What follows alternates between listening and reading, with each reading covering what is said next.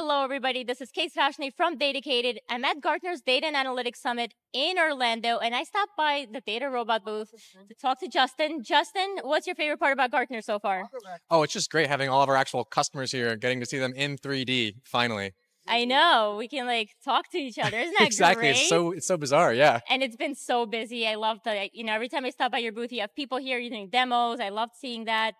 It's the place to be. It is the place to be, yes. A good place for us to get started is congratulations on your recent acquisition. So Yes. Agnostiq with the Covalent platform. So tell the audience a little bit about how this partnership is helping your customers.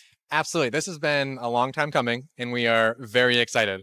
For a couple reasons, actually. Our customers have always wanted a more flexible stack to be able to scale into the cloud and have that almost burst-like capacity when their workloads get higher.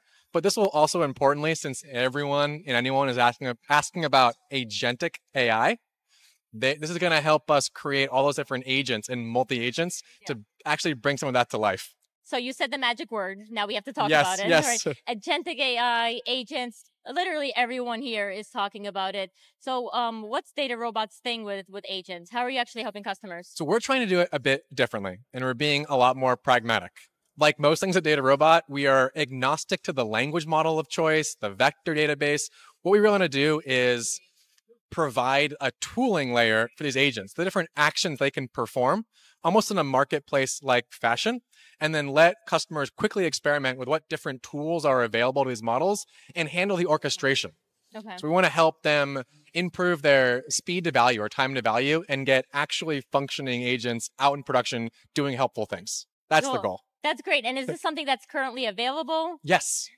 Yep. So we have a new application template or playbook gallery, and a lot of those templates are powered by these new agentic systems. Awesome. And Yes. Are your customers already starting to see some ROI from using agents?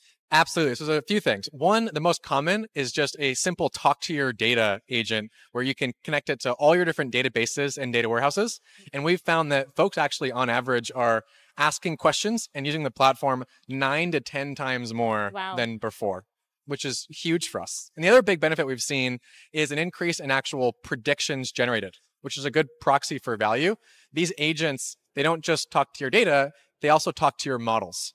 So you can, with natural language now, query questions that involve running a predictive model. Got it. So it's no longer talk to the hand, it's talk to your data. That's right. Yes.